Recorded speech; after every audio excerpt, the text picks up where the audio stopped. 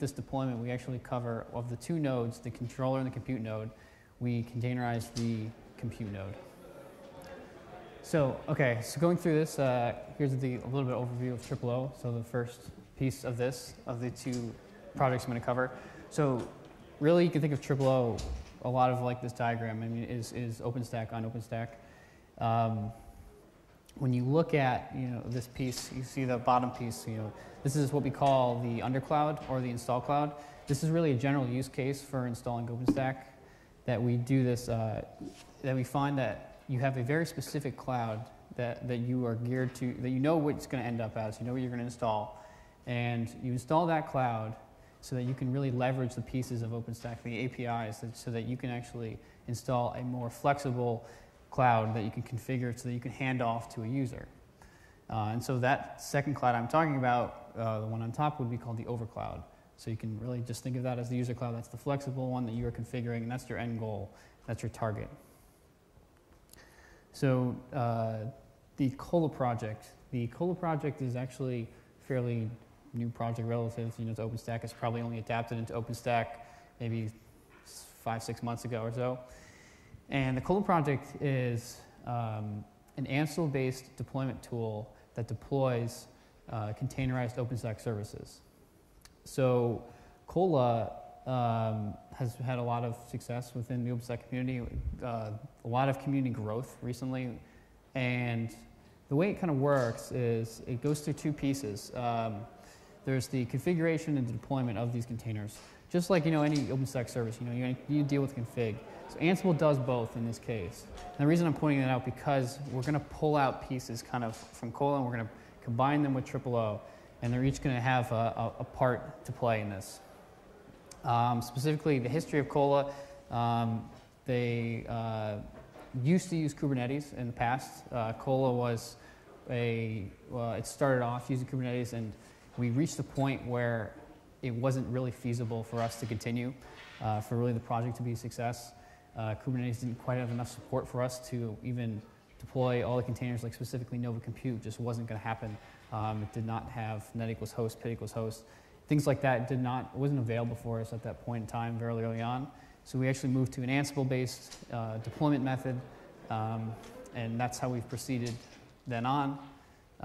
That's something that I'll probably come back to and mention Kubernetes later on, because it's something that Kolla could, in fact, come back to. Okay, so now for all the Docker folks in the room, you're going to really recognize this, and for those who are not familiar, this is the Docker file. This is just a sample Docker file from Kolla that we're going to use in this demonstration. Specifically, I want to draw your attention to the top line there. And what's kind of important about this is that there's 3 layers really that are going to go into just this single OpenStack service. So this is the Nova Compute Docker file. So what's going to happen is layer 2 levels above this, we're going to have the OpenStack base container, which is going to have a series of packages that is going to be common among all the OpenStack services. So it's going to be any generic packages that are going to be that we can share, that we can store in this layer, so we can layer it all the way down, so we get the very simple Docker file by the end. So the second layer is the base layer. So you can see that at the top, the CentOS Nova base layer.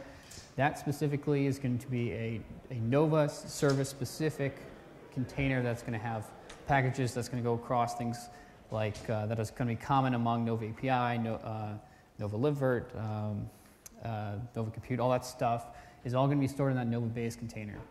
So now we get to this point. So now we're at the third level here, this third layer. And now you can see how it's much more simplified. We're installing the OpenStack Nova Compute service. You can see there's Open vSwitch and stuff like that. That's all here.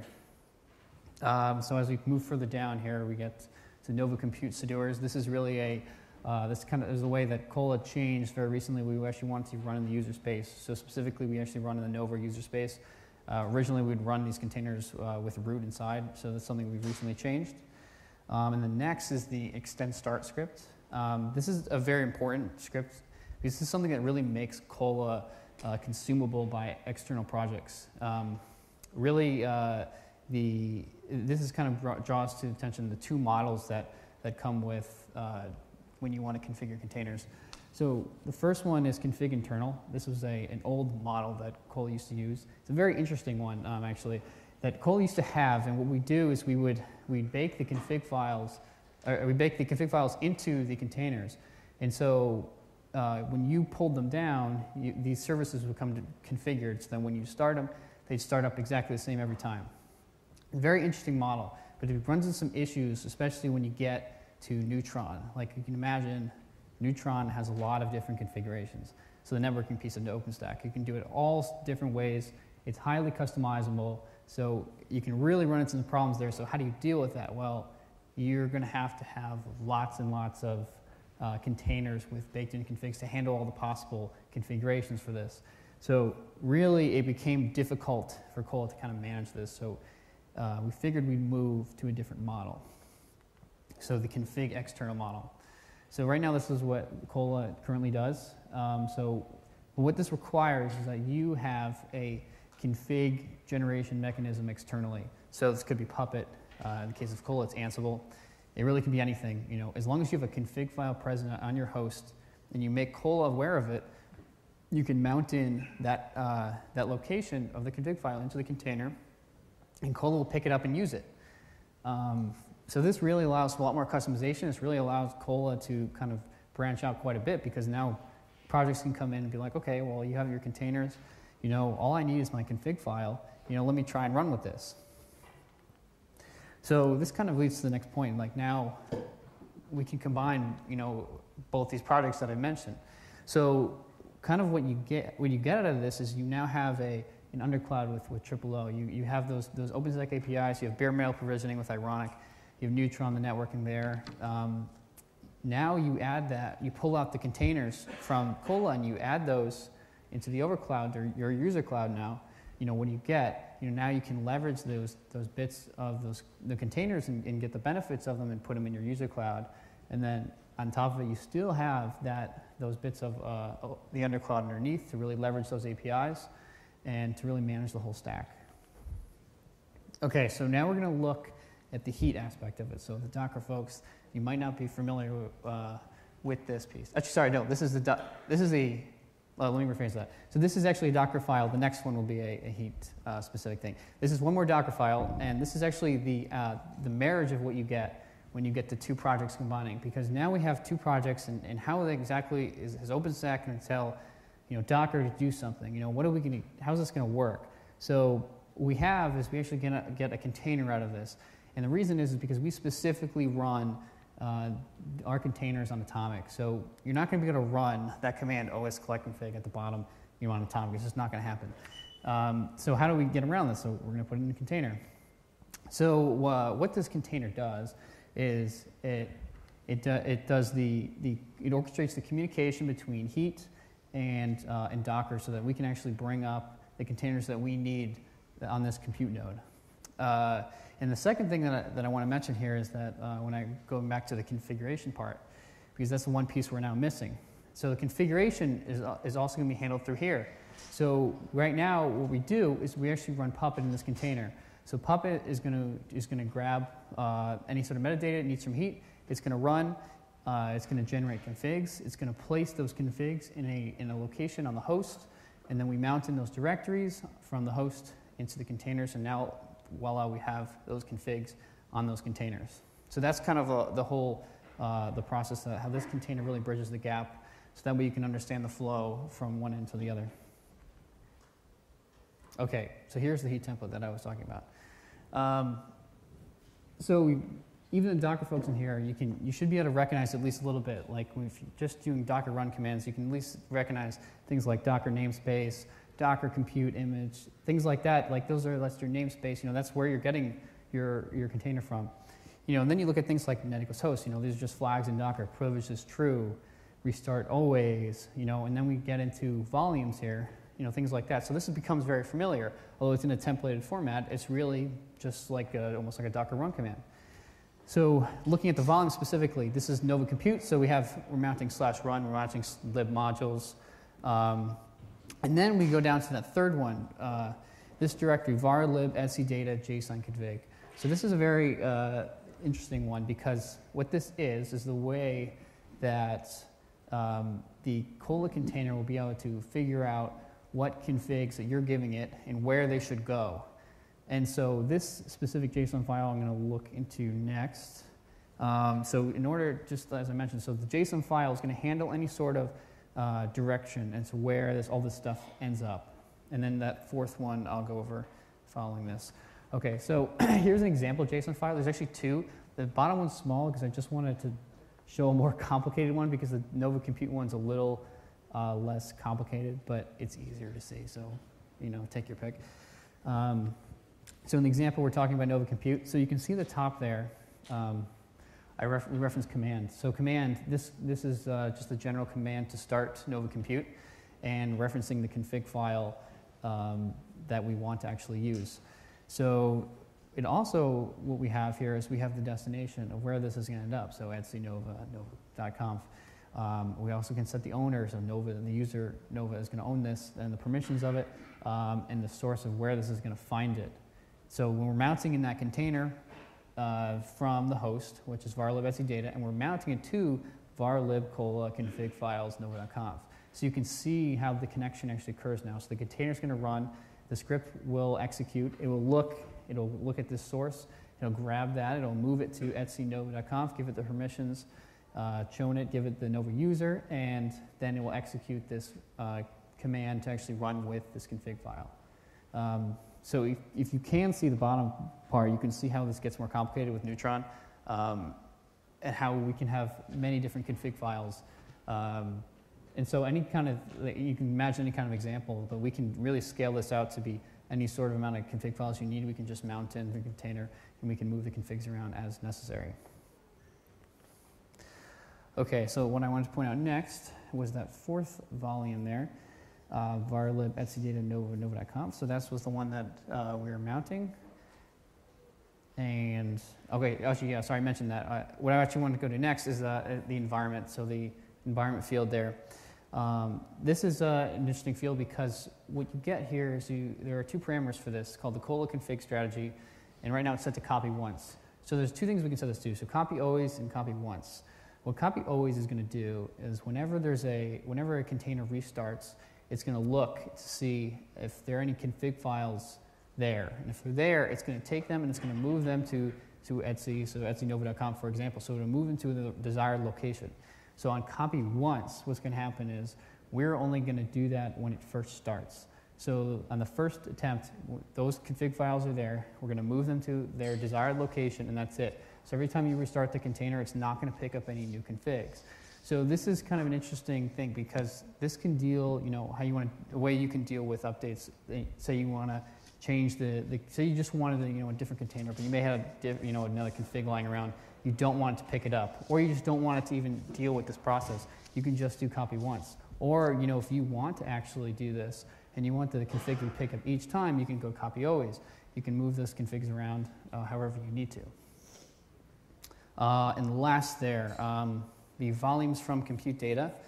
So what we're doing here with Nova Compute is we are mounting in, we're running it with the compute data volume container. And what this is it allows us to have another container that's going to remain around whenever we are changing out services. So specifically Nova Compute, if we want to upgrade Nova Compute, we don't want to have things, our data to disappear. We want to hold on to them. So we actually want Docker to keep one of these containers running that's going to have a bunch of stuff mounted into it with that's holding a bunch of data so that, for instance, we don't lose any VMs or anything like that. So that's what that is, and that's what's going to hold on to. So specifically, this is what that looks like. Here's the creation of that container in heat. Also, very similar. You can see where it's coming from. The container name we're setting it to, and specifically draw your attention to the volumes there. So varlib Nova instances. Varlib Nova instances where Nova is going to store those instances that when it boots them, all that information is there. And the second one is varlib libvirt. Now this is important for specifically libvirt, because if you do want to do an upgrade of libvirt, you really don't want to lose any of that data. So that's where we're holding it in this container. So this container is going to remain stagnant. It's not going to move anywhere. And so this will remain around. And we do also do a volumes for the libvirt container also for this. So I want to talk a bit about the benefits, like what we're going to get out of this. what's important, what's cool about, just containers moving into this, deployment cloud here. And what I want to first talk about is, compartmentalizing each service. And so now we're taking, a service, Nova Compute, and we're really kind of putting a box around it. We're dealing with it as an individual unit. So anything we do to Nova Compute in there is not going to affect any of the services. So that can be really anything that you can think of. Whether you want to, change around some packages, you want to upgrade, update those packages in there, whatever it is, it's not going to affect any of the services. It's not going to have any change whatsoever. So second, the easy service rollback. So for instance, if you have a failure with, Neutron, whatever it is that you have containerized, how are you going to get back to what you had in the previous state? So one way you can deal with this is that if you have, and you still have that container around than what you had before. So if you bring up the new one, say you did an update of a Neutron, OVS, whatever it is, Nova Compute, you update that piece. So you have a new container now. So how are you going to deal with that rollback? Well, okay, it failed. So I still have the other one around. I'll just kill the new one. I'll go back to the old one. That's not a problem. You can easily deal with this. And so finally, third and finally here, we talk about updates and upgrades. So some of the benefits that you get from this are kind of a little bit what I mentioned above. And some of the benefits between the two are very similar because especially with upgrades, you're still going to have to do database migrations and things like that. But really, just handling the services as single units does provide some benefits that I would talk about here. So the general update workflow, this is just very, very simplified. And what I mean by update versus upgrade, update would be within a version of OpenStack. So you go from 7.1, 7.3 or something. And the update, you can go from 7 to 8. So a different jump, it's a totally different process. So we're just going to talk about the update here. So the general workflow, we're going to stop the services, and we're going to run a yum update. So here's where things can become interesting because we specifically run the yum update, and then finally we restart. So what are we going to get out of this here? First we're going to have Docker is going to handle the service start and restop. So this is good. We can stick with this, what we've been using the whole time. We stick with just have Docker do it, and it will handle swapping out anything that we want to replace. And because we're now using Docker, we can use the service rollback here. Anything we have, we can keep around. We can stop before we start the new one, or we can just have Docker replace it and remove the old one. Now, the yum update, specifically, now we're dealing with, services being installed at build time and built at build time. So a lot of this, the yum update here is that now when the yum update is really done all beforehand. So we're not actually running it anywhere. So when you want to update something, you're just going to pull down that new container. So one of the things that you can really avoid here is dependency issues. So I talked about how the different layers of containers that we have to really kind of get this all started. There are a lot of issues that you can avoid with dependencies between packages. If you specifically, you can think of a lot of different scenarios. You just want to update Nova Compute. You still have some dependencies across, the other pieces that you can still run into some issues, between packages that can cause this to break. So you can completely avoid that. Now with this isolated environment, you can just pull down that new piece as you need to and run that update. So the ability to mix and match services, so I briefly touched on it there. This is something that operators I've talked to really, really like. So, we just want one service, we want two services, we want half of them, we want all but one. We can just do an upgrade of those services without having to really worry about, too much of the issues here that we would be avoiding if we were just doing yum updates. So now what kind of gets interesting here is that, what do you want to upgrade? How does it really, all play in together? And this kind of enables, rolling updates is that over time, whenever it's convenient for you, you can run, a single service update as you need to. So I need Nova Compute to update because I want a new feature. Okay, well, let me do that. I'll update to the newest version. I'll go to 7.1 while the rest of my compute node's 7.0. Well, okay, I don't like it anymore. Well, I'll just go back to 7.0. And then if I need another one to be 7.1, okay, well, I'll just go to 7.1. So I can jump back and forth as I need to. Containers really provide this flexibility. Okay, so the demo. So my demo, I kind of, this is just kind of an overview of what I want to talk about. I don't think I have enough time to do the live demo. It does take quite a bit of time to do, but I still have a video around, so we can just go through that. It's I shortened the waiting pieces out so that we don't have to like sit and wait and watch text go by. So what I want to do is I kind of want to walk through what like a container update workflow would be like. But this is a very simplified version. Like what I'm trying to do is just kind of demonstrate that we have containers running in the compute node. And I want to demonstrate how heat goes through and actually swaps them out for a new one. And I also want to demonstrate the second thing, which is that you're able to actually mix and match services. So specifically what I'm going to target is I'm going to target Nova Compute, and I'm going to give it a newer version of the container, and I'm going to swap it out for the old one.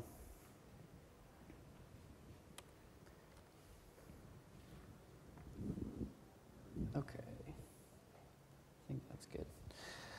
Okay, so on the side here, I'm actually just going to have a diagram because I just don't want to lose anybody as to where we are in the stack. So I'll just briefly bring it in and out so that we can so you can all follow along where exactly we are. So here we're actually starting on the compute node. So this is where the containers live. So you should be able to see that. So we'll do a Docker PS here, and you can see what we have.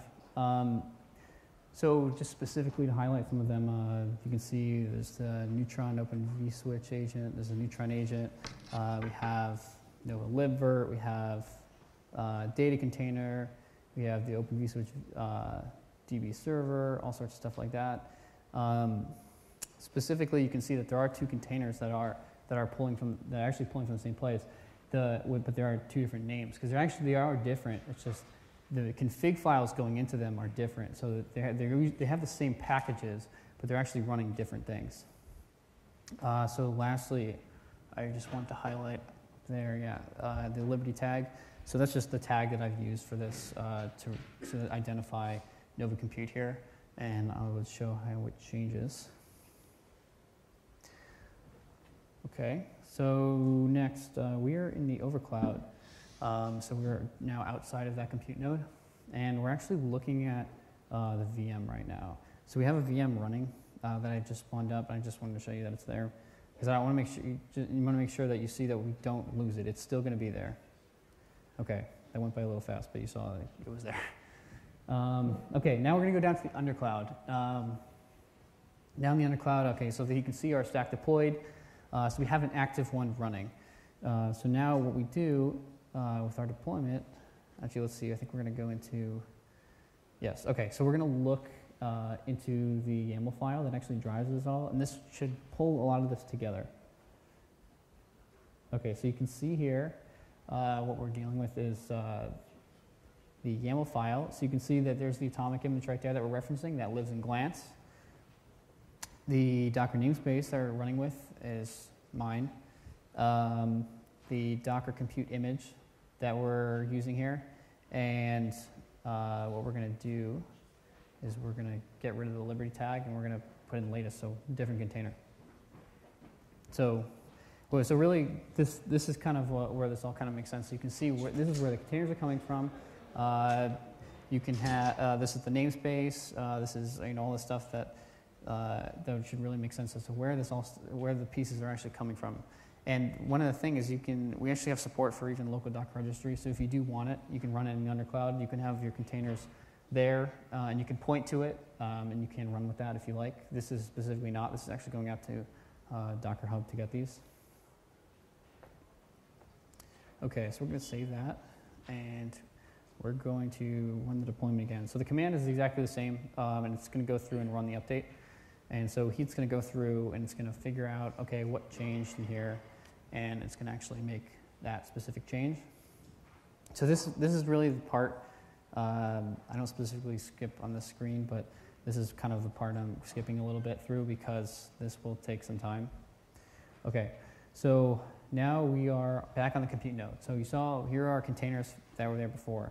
So this is kind of where we do our little time skip because now heat's going to run, and what it's going to do, it's going to go in, it's going to look, okay, you just changed the tag for Nova Compute. used to be Liberty. Now we have latest. Okay, so what do I need to do? I need to go tell Docker to change this out. So that's what it's going to do. So there's a little time skip as we moved ahead. Okay, so there it is right there. So we moved ahead a little bit, and this is where we get the Nova Compute latest container down. Okay, so that is up and running, as you can see there, and then we have a new instance in place, or new container in place. Okay, so this is the stack complete. We actually did the complete update. We're back down in the undercloud now, just kind of showing where that this actually went all the way through. And so we're just going to show that create complete now, the update complete.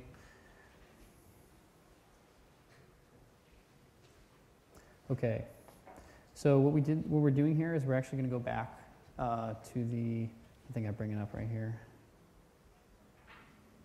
There we go. Okay, so we're going to go back to the overclock here. The point of this is really to demonstrate that that VM is still around. And what's really important about this is because the very unique case that Nova Compute is, if you don't mount in those proper directories, this is going to be gone. It won't even be able to communicate to where, it won't be able to pick up where it left off. And that's very important. So really when going into the design of these containers, you know, Nova Compute and Liver were really the tricky ones because they deal with the situation and a lot of data being left around that you need to be able to capture and pick up when you start again. Specifically, libvirt runs with PID equals host, so that it's a little bit different. So those two are specifically very unique cases. I know Glance has a data container that you need to mount in, like var libglance images, I think, and I think there's a few other cases like Ceph is also a very unique one, as well as Cinder, also very unique because you still need to access the devices on the host. So in order to do that, the container really, the wall between the container becomes a little bit thinner between the hosts so that you can actually access the right stuff so that you can complete the transactions that you want. So I will just do the node list. Okay, so that was just to show that this that actually does remain around. So just to kind of conclude, the Kolla project itself is something that's really been growing, within the community, within the OpenStack community, as well as the O project. And so the integration itself has been very successful into the projects, between projects. And there's really a lot. It's really open, to what you can do. Other projects, integrating with Kolla, and really what you can bring with the containers integrating, into OO. There's still a lot more technologies we can do. We can look at Magnum. Magnum exists within the OpenStack undercloud that. Or it may not exist right now, but it's something that we can build into the undercloud that we can possibly leverage in the future. That's really one of the advantages of having that undercloud there, is we can really get at all the OpenStack APIs. So that's something we can definitely look at. And also Kubernetes too. Kubernetes originally did not support net equals host, PID equals host, running in privileged, and which was just a no-go for a lot of our containers. So given that situation, we, in the future, are going to look at Kubernetes probably again within the Kolla community as something that we can actually bring back, and then possibly in this case we can actually bring it to OO with our integration. So with that, I think we got a little bit of time left, so I can open it up for questions for anybody. I have some cool swag here. If you have a really good question, I'll throw it to you. Anybody? Yes? You mentioned you have a separate container for persisting the compute data. Yeah. What kind of process runs in the container? So he was asking specifically, you said a container for, what was that again? For the compute data container. Yeah, okay, so so he's asking about the compute data container and what process really runs within it. So what we do is we actually just have it do nothing really. It just sits there. The purpose of it is to mount in those volumes. That's really where the value of it is. We need to have that container persist with the information so that Nova can reconnect to all the VMs that are still lying around. So, anyone else? Yes? So it's easy to replace any user if you have an updated container where you use the docs to update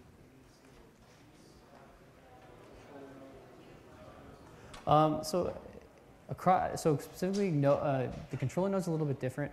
specifically in O, because it does have pacemaker, and there's a bit of different. There's a bit of things that complicate it a little bit on the controller node, but something like that is may vary a little bit.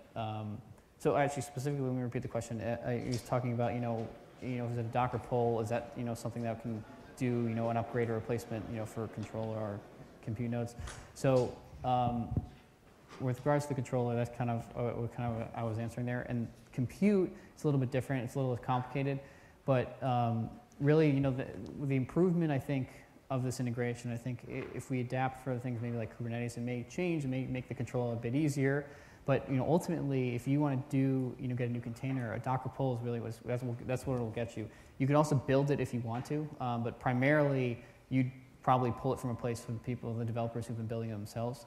So that could be any range of versions that you want to get will be available to you. So. Yes. I was looking into containerizing as a cloud.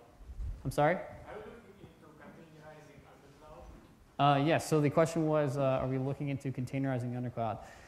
So that was kind of an experiment, I guess, for a time. We're basically trying to look at, how small can we make this if we were to put this in a container. And we actually looked at, having heat, ironic, really the bare minimum pieces we had in a container and see if we can get it to work. We had some success with it. It was a little bit difficult. And then we kind of looked at even containerizing just, all the pieces and really just trying to get it to work. And so what I think kind of concluded is that to look at the containerization of the undercloud, I think the best place to look would actually be at the Kolla project, in which they use Ansible to configure just a cloud by itself. So what we could do is we could use Ansible just the way that they use it to configure their cloud, and we can use that as the undercloud so that we can deploy an overcloud on top of that. So that's something that's been kind of interest. It's kind of an interesting concept because it would require an integration kind of into the Kolla community from O, so it'd be a little bit different direction in this, but it's definitely something I've looked into, and it's certainly possible. I don't know if I can reach you, but I can. Someone wants to throw it up to. Oops. I'm out of scars, but I'd love to take good questions. I can get more. Oh, okay. We'll get more scars then. Yes. So the whole business of keeping the container around in case you need to roll back, is that something that happens by default, or is something you kind of control by some parameter or something? So it's something that we would probably have to add in by a parameter, because currently right now so it depends on the mechanism in which you go about doing it. Specifically, the way we're doing it through Docker is that we're just going to replace them. You can do different things depending on the naming. If you want to have different names, so you can almost version them, you can have Docker stop it and then start the new one, and then we can we can handle that rollback that way. I'm not sure quite how Kubernetes would handle that specifically, but we could also do just generally having even just a stop command. However we do it, because there are multiple tools that there's Compose, there's just regular Docker, Kubernetes, any sort of these things to actually handle container replacement and starting and stopping, and so we can go any which way. But generally right now, within the templates, it does do replace, but we could have it sit around if we want to. Thanks. Sure. Any more questions? You had another one. All right. It was kind of a following question. Yep. Particularly the updates, because we just gave a talk about Yeah. updates of O. And like, how fast is it? I mean, it's one of the advantages. How fast? I mean, we can't really compare it directly because we haven't got the controller nodes yet. Yeah. Say you're updating a compute node. How quick is that? Yeah. So I mean, there's a few ways I can kind of go about this. First, if you want to go through and have Docker, just do it, right in front of you. I mean, it just takes, a few seconds if you have that image in place. So now to kind of branch out, get a little bigger now. Okay, so now you need to have the image download and have it pulled in, but most of the image is actually already cached. The layers, Docker will have those layers actually already cached. So that's also not too fast. It's not too slow. So even pulling it's not too long. So kind of now as we get a little bigger now with heat, heat still needs to signal all the way through. The update piece, this is run compute nodes post deployment, which is one of the last things done. So it actually takes a while for heat to even signal over to it. So in general, it still takes, I don't know, maybe like 5 5-6 minutes to get there, but the actual container swapping it doesn't take long at all, or even the polling itself. So there's still ways that you can get around this, or maybe improve it a little bit, I can imagine, but that's really what it is right now, so maybe like 5, 6, 7 minutes or so to really complete that cycle. Yes? Which of those compute containers need to run in some sort of privileged mode to be able to do some administrative operations on the host? Yeah, so specifically, Nova Compute's going to run privileged. Let's see, Neutron needs to, I think Neutron, I forget which one needs to run privileged. Maybe it's OVS. I don't actually know. One of those needs to run privileged. Livert needs to run privileged. I think that's it. We tried to actually maybe one more. I know in Kolla, I think Ceph might. I know Cinder did for a bit. Yeah, sorry, did you want to comment? We were talking about this same thing with block devices. So Yeah. for the block devices, I think that's probably. Yeah. So specifically, the question is about Ceph, block device, and stuff. So I mentioned Ceph and Cinder. Because specifically when you get to Ceph and Cinder, these are very unique cases. I remember having to do these containers myself. It was very challenging because you need to really go out to the host quite a bit to be able to interact with these devices. So you're mounting in /dev into the container. Now this was very tricky for Docker. For a while this wasn't possible. I think until 1.8 mounting /dev was actually possible. So it took a while. And so specifically, those containers compute. There's a Neutron one, Ceph, Cinder, and Livert are running privileged. And there used to be more, but we actually kind of cut down on it, especially as Docker improved. We've been able to actually cut down even more. So hopefully there will be more in the future. Did I give you a scarf already or no? Okay, good. I just don't see it, so I was like. Okay, all right. Well, thank you, everybody. I think we're out of time. Thank you for coming.